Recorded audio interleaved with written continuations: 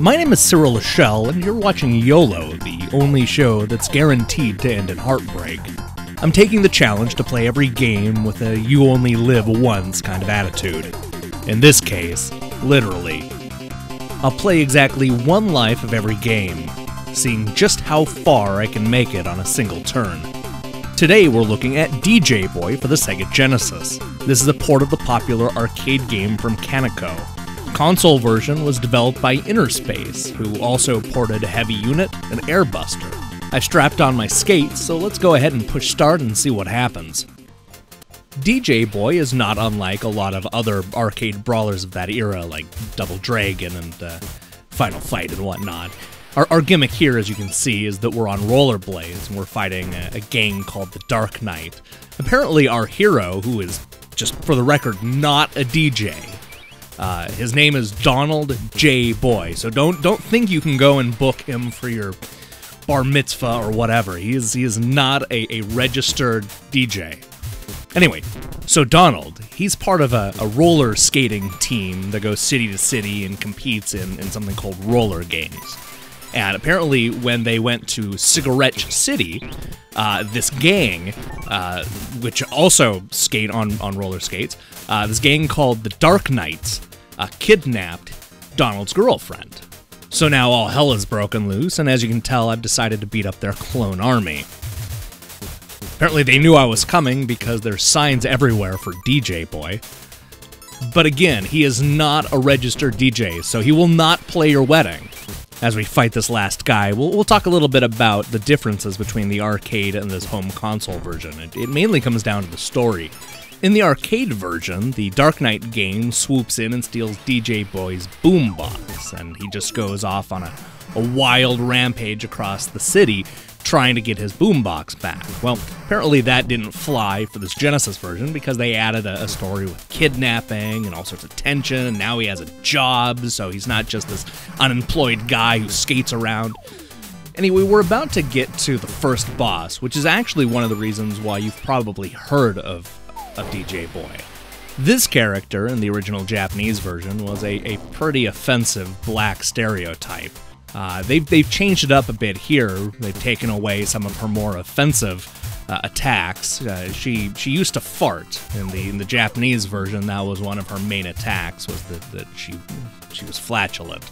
They've also changed the color of her skin, but you'll notice in the upcoming cinema that her color reverts back to the original. Either way, as a first boss, she's pretty easy, so we shouldn't have too much trouble taking her down. I have actually owned this game for quite a while, though. It's been a few years since I've played this, so chances are we're going to get pretty far in this. I don't remember exactly how many levels there are, but we'll at least see 3 or 4. All right, only one last hit here. All right, let's see her cry and bury her head in the sand and blow up into money. As you can tell, we get a little cinema at the end of each level here. Our DJ Boy is pretty excited, feeling pretty tough for beating up a middle-aged black woman. Alright, this is our sexy item shop girl. Let's first pick up a hamburger and refill our life, because that doesn't happen automatically between levels. We have to buy that. It looks like we can pick up an upgrade for some stuff. We can buy one of those. And there was a cat. Did you see the cat? See?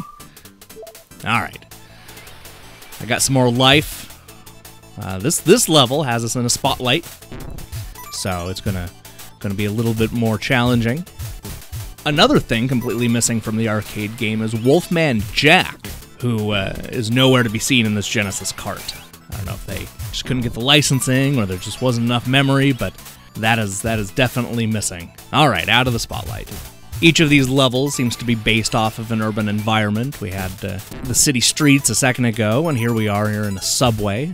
Again, they knew I was coming.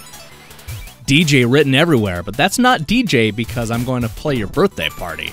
That's DJ because this character's name is Donald J. Boy.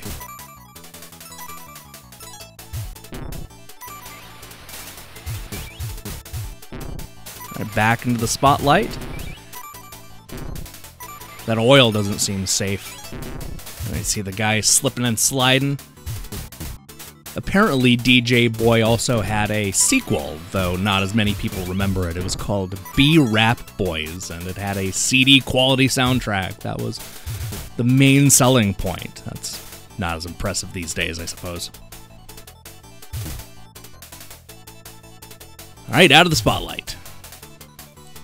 A sign for nice beer.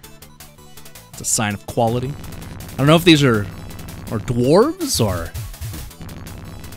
kids. I don't know if I feel bad beating up one or the other. So unlike Double Dragon and Final Fight and all of those, this really pushes you because you're on skates, so that is until we get to a boss fight. Alright, so here we have our second level boss. He's a half-naked man who dances around and apparently has somebody throwing bowling balls from the ceiling. Seems like I might want to take care of that guy first, because this guy seems to be a pushover. He's barely even attacking us. Just like with the last boss, I'm going to try and use this, my jump kicks. That seemed to be effective. I picked up some more life, as you can tell. That was what I upgraded. You know, unlike a lot of the button mashing brawlers that you're used to, this actually is a lot more fair. It's easy to get pretty far on a single life, even if you haven't played this before.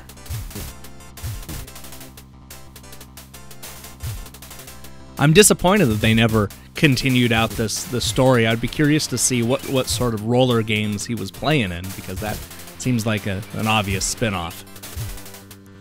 You don't see a lot of that on TV anymore. Oh, it's not looking good. Only have 2 hits left. All right. One more good hit. There we go. Oh, no, no.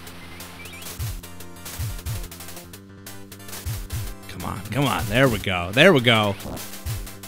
Collect that money. Yeah, like I was saying, I'm a little surprised they haven't done roller skating with the stars or something like that. I'm sure it's only a matter of time. I guess they did have that ice skating show that nobody watched. And they had the diving show that nobody watched. Well, it's only a matter of time. I almost have enough for that cat. Wonder what that does. Let's pick up another upgrade. Yeah, how about some more power? So here we are in the casino, the gambling district of Cigarette City, level 3.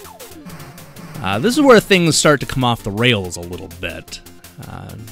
As you can tell, we have a lot of the same enemies to fight, but they do throw in a bunch of new baddies just in case. These guys tend to give me hamburgers, so I'm going to try to hit one of them. They're not real easy. Back in 1990, diehard game fan would have been really impressed with all the scrolling going on in this game, but as we pick up speed, we'll see these clown bad guys. This appears to be some sort of mini-game or bonus round. Look at all the coins and obstacles here. Now, apparently all of this could have been avoided if Donald J. Boy had just exited the roller games. Apparently all they have to do is get rid of that one guy and they're a lock for the win, or something like that. Either way, DJ Boy had to go. So they set up this elaborate situation where the streets are empty and they have hundreds, if not thousands of people trying to kill them. Well, maybe they should just get better at roller games or find a different sport. Or the whole scenario is just completely impractical. It doesn't make sense. Some of these casinos give you odds of 97.4%. Now we're slowing down here a little bit, so we must be getting to an end boss.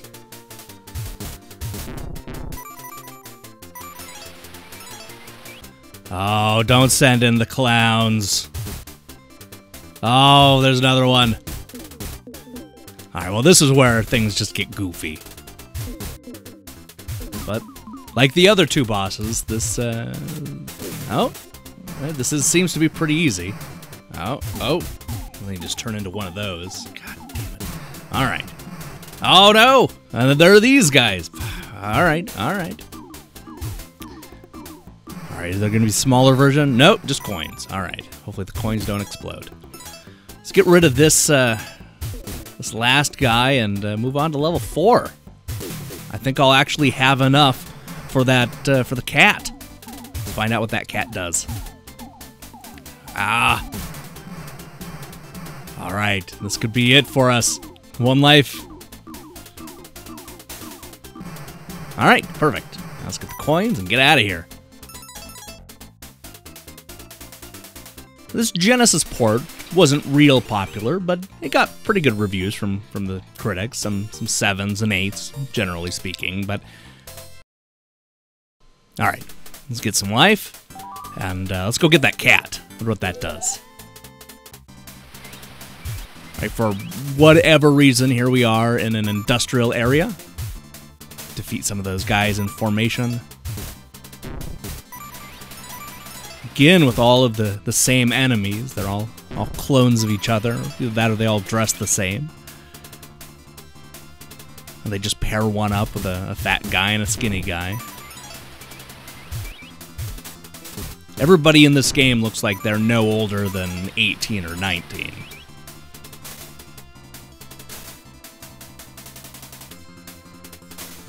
So instead of all of the brawling, it looks like this is going to test our platforming skills, which that's not always easy when you're on roller skates. Grab some of that money.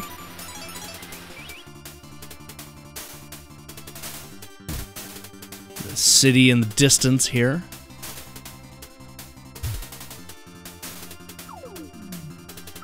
I really need to stop falling into those pits.